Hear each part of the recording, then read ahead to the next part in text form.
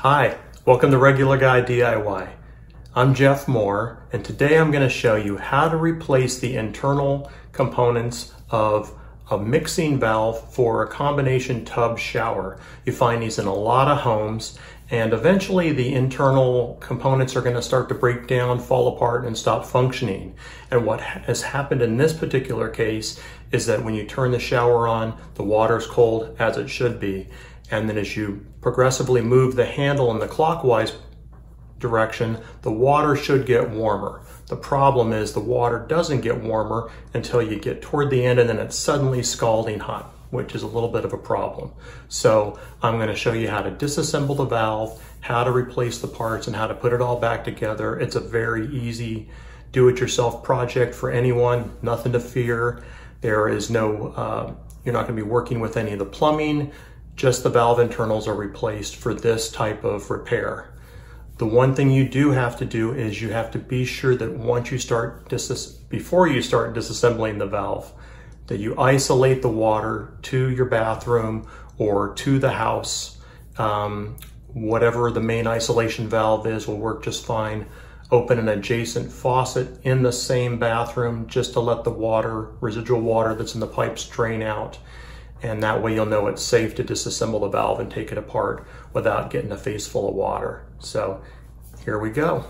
To give you a quick overview of what we're going to do, we're first going to remove the handle. Depending on the manufacturer and design, this one has a cap that was in place that I removed, and then there is a Phillips screw in here that you just simply back out and the handle comes off. Other designs or manufacturers may have an Allen head or an Allen screw underneath, in which case you just use your Allen wrench, loosen that up, and the handle will back off. Then there is this shield here that protects the valve stem. That will just slide off. Sometimes it takes a little bit of finagling to work it in. There is a rubber seal around it to help hold it into place and to help keep moisture and water from getting back behind the valve covering. So you just might have to work it a little bit to get it off. And then we're going to remove this cap right here. You may or may not need to do that depending on the valve design that you're working on. This particular valve is a Kohler valve, and I'm going to put the part or the valve part number in the comments section just so you know specifically what it is. But most of these are very similar. There's some differences in the way they're designed inside, or how the handle or the valve internals are removed. But generally speaking, if you can watch one of these and know how to work with a couple of tools, it's very easy to disassemble, find the proper internal components to replace, and pop it back into place, and then you're all set. So here we go.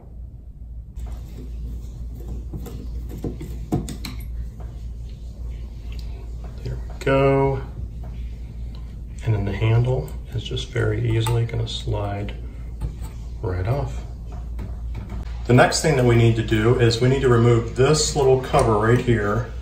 It's just held in there with a rubber gasket, but this one's a little bit stuck and being difficult. So I'm going to use the wrench to just slowly work it out. And now that it's loosened, I can just pull that off. And with the two screws off, we'll just pull this off. You may need a blade to cut the caulking to make that a little easier.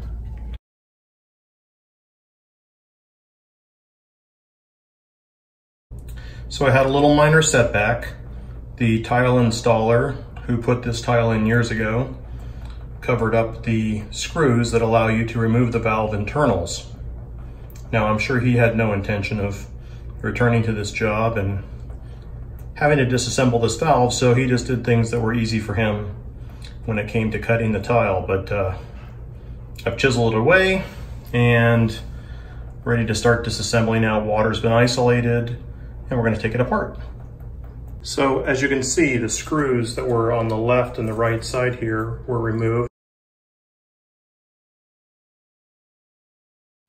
Okay, I replaced the outer control valve here after isolating the water. I left the internal parts in place, That wasn't necessary to fix this mixing problem. It was just in this piece here where the hot and cold water was not being properly blended to give you a good medium temperature. So I just reversed the steps, put this back in place, tighten the 2 screws, turn the water back on. I've already tested it, and now we're ready to reassemble the valve. Okay, I've reinstalled the cover with these 2 screws here. They go into the holes that are at the top and bottom of the valve.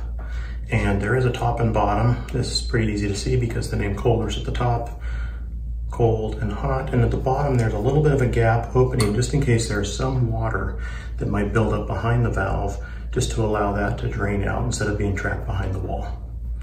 And the next thing we're going to do is we're going to install this little cap right here. This fits in, just a little bit of pressure. There is rubber around it, and don't have to twist it. I am just doing that to help get it in there, but and that's nice and snug. Now we're going to install our handle and we'll be done.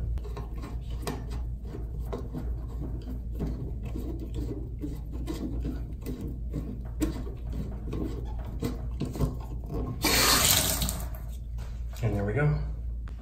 Now that everything has been reassembled, we have one final step, and that is to grout the edge of this shower trim piece to help make this a cleaner line. I'm just going to use some painter's tape and just run a nice even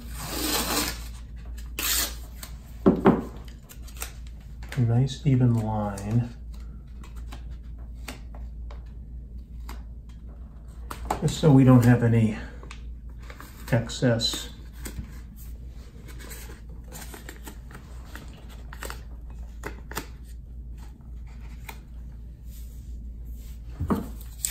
and a little piece down here at the bottom. Just gonna match it up there.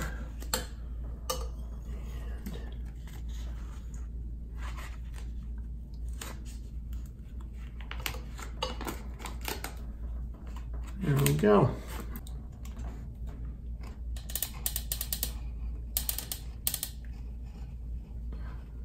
All we need is just a thin little bead.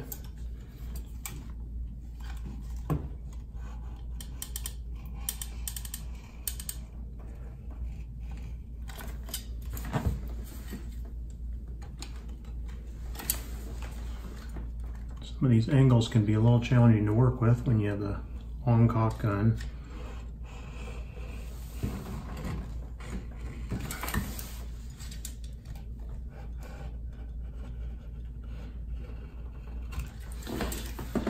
As I mentioned, there's a small gap at the bottom of this trim piece that we want to leave open just in case there's any residual moisture or water behind it.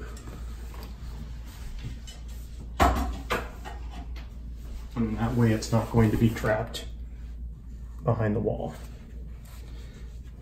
So this is a pretty clean little thing, and run my finger around just to smooth it out.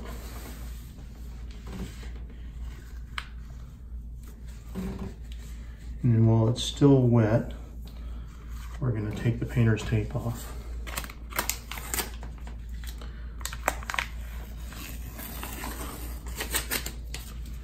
And there we are. Just need to let that dry overnight.